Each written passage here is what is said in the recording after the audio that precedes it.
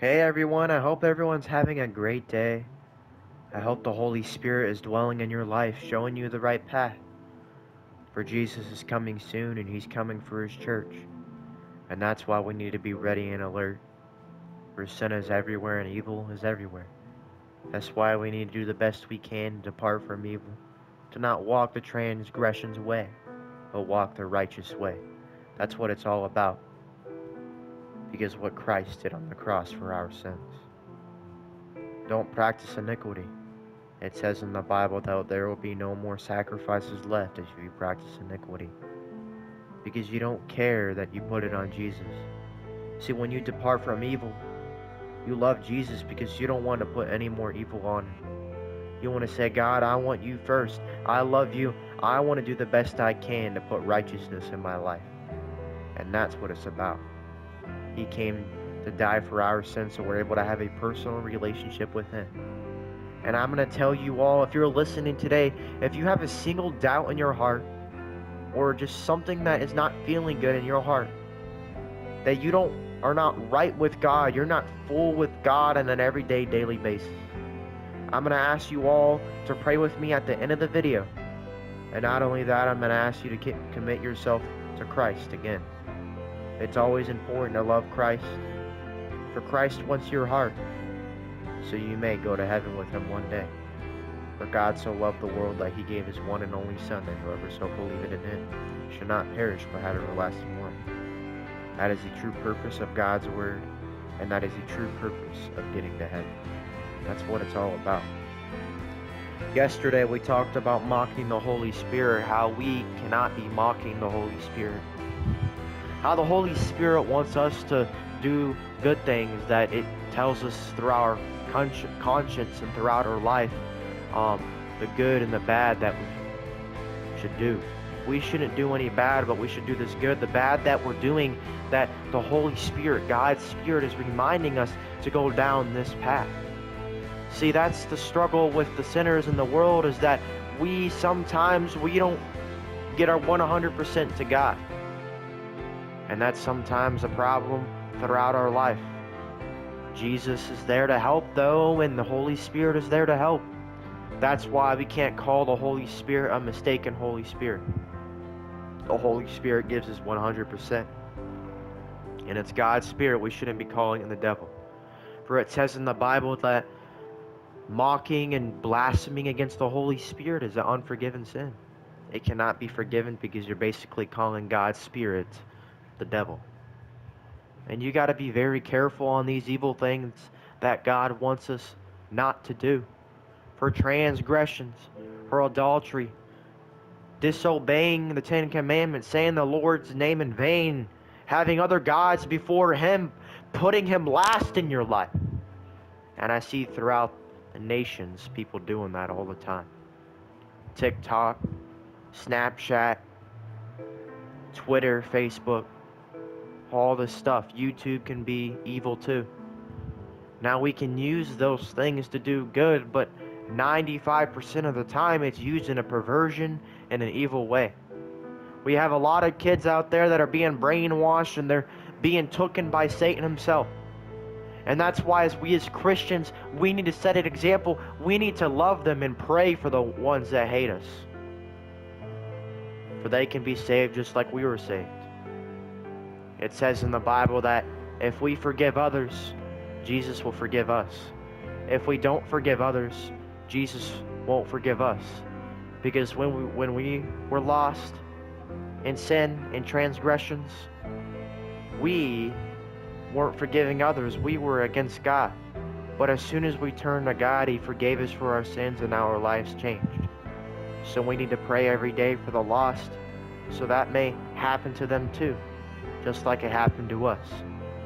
Remember, don't take the stick out of your brother's eye before you take the stick out of your own eye, because your sins can be like crazy in your life and you don't even realize it. So don't be judging anyone, for God is the only judge. And yesterday we also talked about how there would be no more sacrifice for sin if you practice iniquity all the time. Because you're basically saying Jesus is not true. Jesus I don't care if I put any more sins on you. So depart from me. Now today we're going to be in the Old Testament, and we're going to be talking about Noah and the ark. This is a very important story that's actually very popular in the Bible, but some people are mistaken about what God's trying to tell us here about Noah and the ark. See, what God did is he told Noah and his family and the animals to go on that ship to be saved from the flood, because God decided to flood the earth. If everybody can go to Genesis chapter 7, verse 1, and read with me, please. And it says, "And the Lord said unto Noah, Come thou and all thy house unto the ark, for they have seen righteousness before me in this generation. O every clean beast thou shalt take, thou die by sevens, the male and his female, and of beasts that are not clean by two, the male and his female." Listen to what this verse 1 says in chapter 7. Listen to what it says. "And the Lord said unto Noah, Come thou and all thy house unto the ark, for they have seen righteousness before me in this generation." Now we can see here that God is talking to Noah here. But if you let the Holy Spirit speak through your mind, God's telling us here that this is the only people who decide to follow God in this generation and throughout the world. Throughout all the world, all the people are worshiping idols, they're ignoring God, they're doing evil things, they're doing abominations, they're blaspheming against God. But Noah is the only one, and his family is the only one that understands. And we have a nation today, and we have people in this world that are falling into the same situation. They're falling into worshiping idols and falling into worshiping things that are not of God. Abominations and transgressions, these things that God wants us to understand that it's not the right path. And that's why we as Christians, that we need to help the broken generations and the broken people in our life, just like God helped us when we were broken. We are just as bad as them because we're all sinners. We all need God's grace in Jesus. For Jesus died on the cross for our sins, so we're able to have a personal relationship to live for Him throughout our lives. Even though Satan and his demons might tempt us one day, but with God, there's help.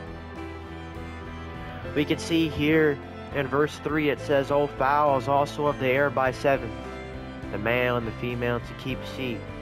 He's telling Noah to get these animals and these people to keep seed, keep them alive. So this is the only nation that understands. This is the only people that understand. We could see that God is telling them that do not get rid of the animals. Do not get rid of anything. Keep your family. Because this is the only generation that's left. All the other generations that are throughout the world are worshiping idols. All the other people and nations are worshiping idols. They're not following God. They're the only ones that understand.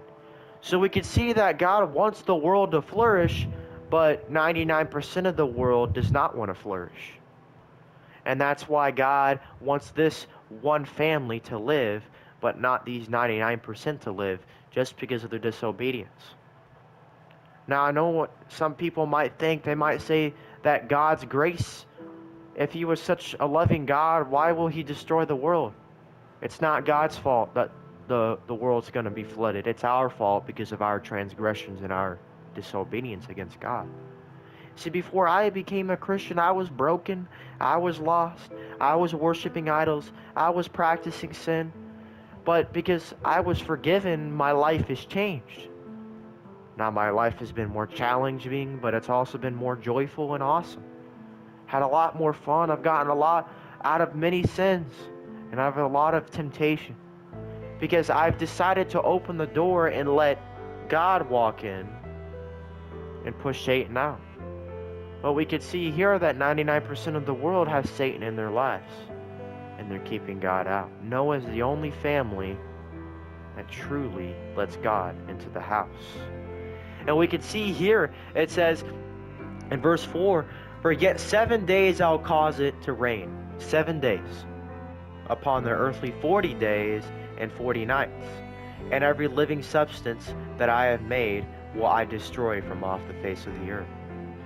So God's talking about all these people that are ignoring Him, all these people that are departing from His understanding and His powerful perfection word. That the world's going to be flooded with so much rain, the rain of God.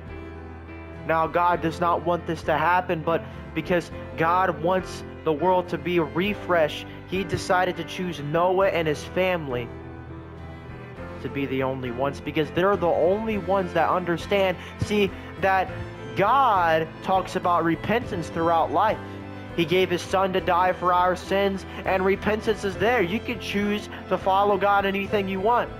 But the things of the world and sin is a lot easier than following God, because you are just able to do it instantly. See, that's what Satan wants. He says, hey, just keep on sinning. Keep on taking this next overdose. Keep on watching this perversion and listening to perversion on the internet. Keep on listening to these evil things that are not of God. That's what Satan wants. Satan says, just take more of that. Until you take more and more and more of it, and then you die and it's too late. Satan has took so many lives throughout this world. He has killed more people than anybody has throughout years and generations and nations and throughout the history of the world. Now, Satan does not make you make sins, but he tempts you. See, Satan was there in the Garden of Eden, and he was tempting Eve, right? Adam and Eve. He was tempting Adam and Eve.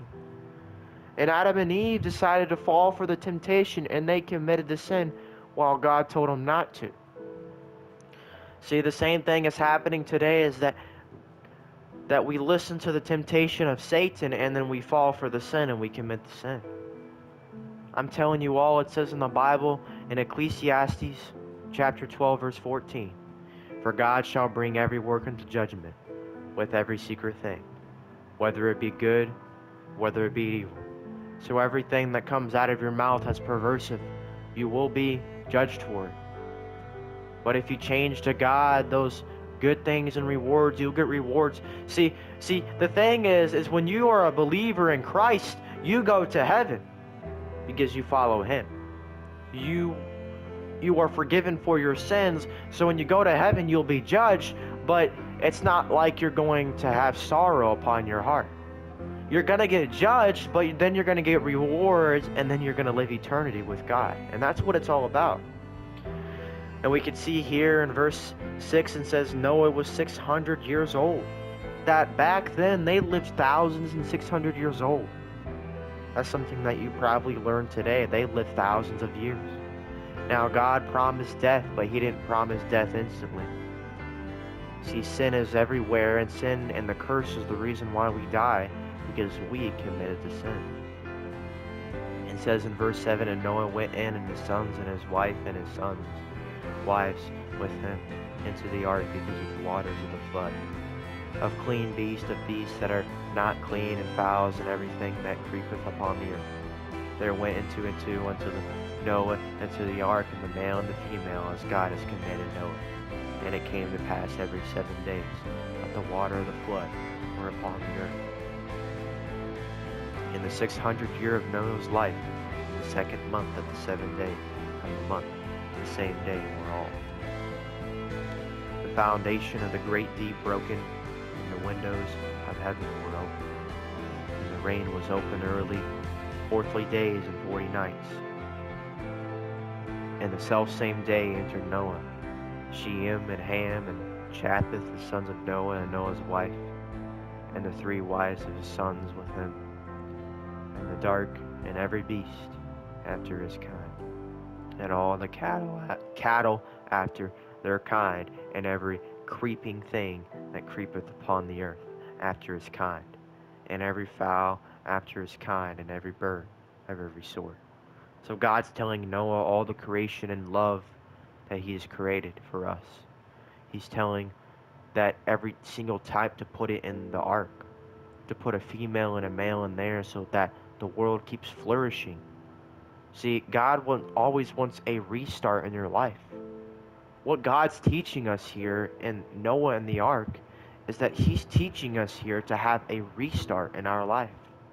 See, most people will look at the Noah and the ark story and say, well, yeah, God just wanted this family to survive, that the whole world was evil except this family. Yeah, it's about that, but it's also about having a restart. See, God wanted this world to refresh, to restart. See, when you become a Christian, you put the old ways away and you restart your life. You say, I'm going to start restarting my life, and I'm going to put my life and put my eyes toward God. That's what God's trying to teach us here. And that's the reason why he wiped out the earth. So there's a restart, that the evil and the evil of the idols are gone. That the generation of Noah that flourishes in God, that righteousness is dwelling upon the earth. See, God always wants a relationship with us, but we keep ignoring it. We keep following sin. And people are ignoring it every day with their perversion and all kinds of evil things that are not with God. They're with Satan. See, Satan will brainwash you, and most people don't even realize. And I'm telling you not to hurt you all. I'm telling you the truth. See, some people don't take the truth. See, sometimes people need to know what's wrong with them. People need to know what's wrong. It's sin. It's Satan. It's a temptation. It's the evil things that come into the heart and soul to destroy your life. That is what God wants us to understand, is that we need to restart our life. Repentance. And they went into Noah, and to them in the ark, and to all the flesh, wherein was the breath of life. And they that went in the male and the female flesh, as God had commanded him. And the Lord shut him up, shut him in. And the flood was 40 days upon the earth, and water increased, and bare upon the ark, and it was lifted up above the earth. And the waters prevailed, and were increased greatly upon the earth. And the ark went upon the earth face of the waters, and the waters prevailed exceedingly upon the earth. And all high hills that were under the whole heaven were covered, because you could see here that the evil has been destroyed. And when you skip to verse 23, it says, every living substance was destroyed, which is upon the face of the ground, both men and cattle, and the creeping things, and the fowl, and of the heaven, and they were destroyed from the earth, and Noah only remained. It says Noah was the only one who remained alive, the only righteous family.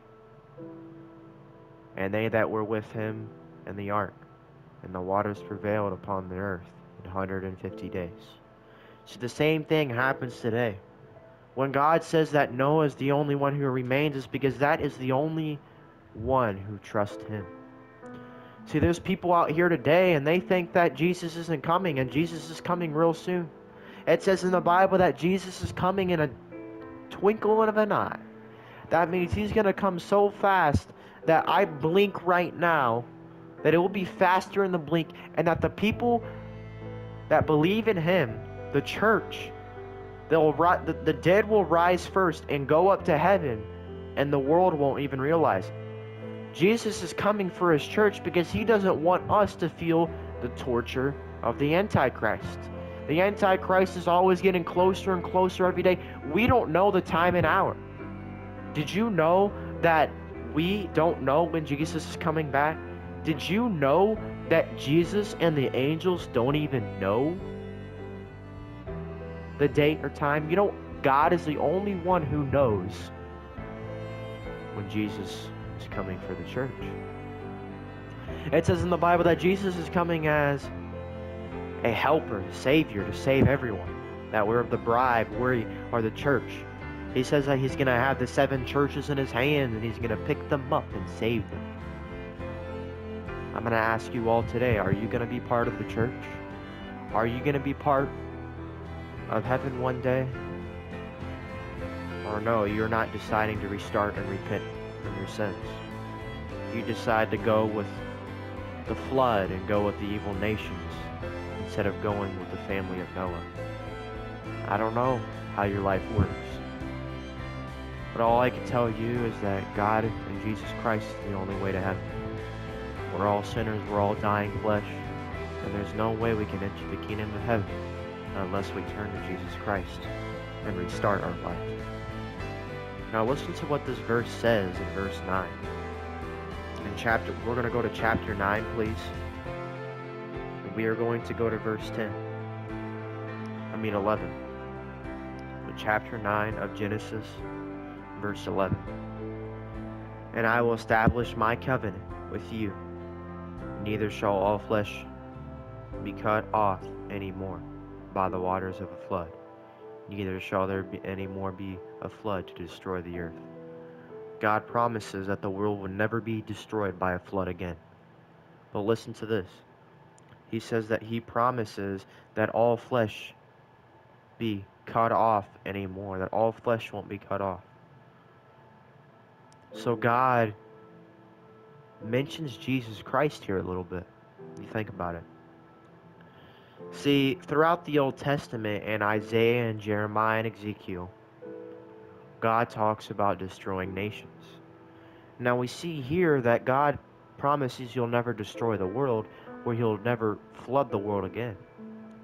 And he says, I will establish my covenant with you, with the people, that he will change your life, that a restart will be following God, that repentance brings to God.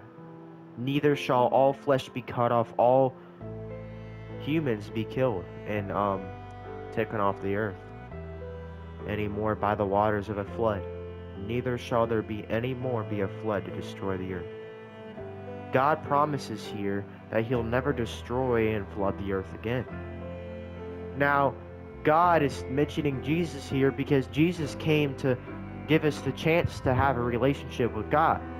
So God did not promise, sorry about that. He promised to not flood the earth again, but he never said that he will destroy nations. And that's why in Isaiah and Jeremiah and Ezekiel, these nations are being destroyed for their idols, their transgressions, their abominations, their blasphemy against God. And God just keeps destroying these nations. Now, these nations just keep being destroyed and destroyed and destroyed. Sodom and Gomorrah was one. That is a nation. Jerusalem has been destroyed. Babylon has been destroyed. Moab has been destroyed. All these nations have been destroyed upon God. Now, God just kept destroying these nations, but the evil and the wickedness kept coming. So God says, hey, I promised I'm never going to destroy the world again with a flood. So instead of destroying the world with a flood and bring the evil away, Jesus Christ is coming to save the world. That's what God said. He said, I'm not going to destroy the world anymore, but I will destroy nations. And he says, because nations I have destroyed are not helping changing people's lives. Jesus Christ. See, God destroyed nations, and he did help lives. He did save lives. But the whole world wasn't saved. So now there's Jesus Christ, and God says it's up to you. Either you want to go to hell or heaven. If you believe in my Son Jesus Christ, you shall not perish but have everlasting life. But if you decide to go with idols and fake gods, you shall go into hell for eternity. Now I'm going to ask you all a question. Do you know how bad hell is? Hell is a place where there's everlasting fire. You are going to be in a fire, but you'll never die. See, it says in the Bible that your soul will live forever. Your body, the things that you do for this world don't matter, because they are not spiritual. They will not get you anywhere. That's why it's saying it's important to restore your actions up to God. Because when you restore your actions up to God and you put your trust in God, and you will get rewards for eternity. And that's why we shouldn't be worshiping money or our phones or Snapchat or TikTok. all those things that are evil upon God, all those things that are not of God. And God's saying that we need to look upon Him. Hell is so bad that you will literally imagine yourself, you will be in a fire and feel the pain of being burned, but you'll never die. Now that's how bad hell is. So I'm going to ask you all watching today, I'm going to ask you all, please listen. The bottom of your soul and heart, I'm asking you this right now. Are you heading to hell? Or are you heading to heaven? Are you sure that you've been saved by Jesus Christ and the blood of Jesus Christ? Are you forgiven for your sins? If you're not, pray with me right now. Lord, I thank you for your love upon this world. You told us about the story of Noah and the ark, and you told us why you destroyed the world. You destroyed the world to get rid of the wickedness and to bring righteousness, for Noah and his family was the only one to understand you. Help us that are watching, help us to understand your Son Jesus Christ, to love Him and to be forgiven for our sins. For all sinners, we all need your grace and love and your mercy. And Lord, I ask that you lead these people down the right path, just like you've been leading me down the right path.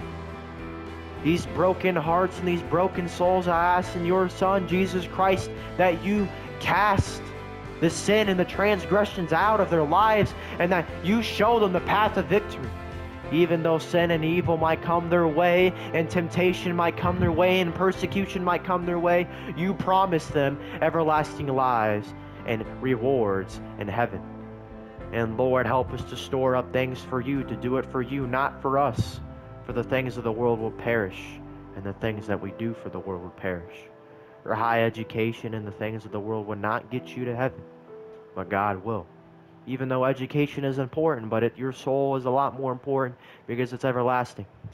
And Lord, I ask that you touch all the hearts here that are watching today. Please touch their hearts, for they need Jesus Christ. In Jesus' name I pray. Amen. I hope you all enjoyed this video. I thank you for watching. Today we learned that Noah and the ark is explaining that we need a restart. We need a refresh in our lives. If your sin is going like crazy in your life, you need refresh. And there's one word that will change your life, and His name is Jesus. Trust in Him. Rely on Him. Stay in the Word of God, for it is sharper than any two-edged sword, piercing even to dividing asunder of the soul and spirit. Remember that. Your soul is important. Store up things in heaven, love your enemies, and do what God asks you to do. Ignore Satan, and pray for this broken nation. Pray that we as a nation, we look to God, that we stay away from evil things that are not from God. Everything in the Word of God is perfect, but sin is very real. Stay away from adulterousness. Stay away from saying God in vain. Stay away from breaking the 10 Commandments and breaking His laws. If there's anything in the Bible that talks about being evil, you better honor it. Because if you practice those sins, there shall be no more sacrifices for any of us. Because your sins are always being practiced. Love the Lord with all your heart and depart from evil, and you shall be saved. Trust in the Lord with all thy heart, and lean not into thy own understanding, and always acknowledge Him, and He shall direct thy paths. That's what we need to do. God bless. Have a good day. Jesus loves you. He wants your life. And let your life be refreshed, just like Noah and his family was saved, because they decided to understand that God is the only help and strength. God bless. Have a good day. Love your enemies. Show them an example. For this is the power of Jesus and His Word.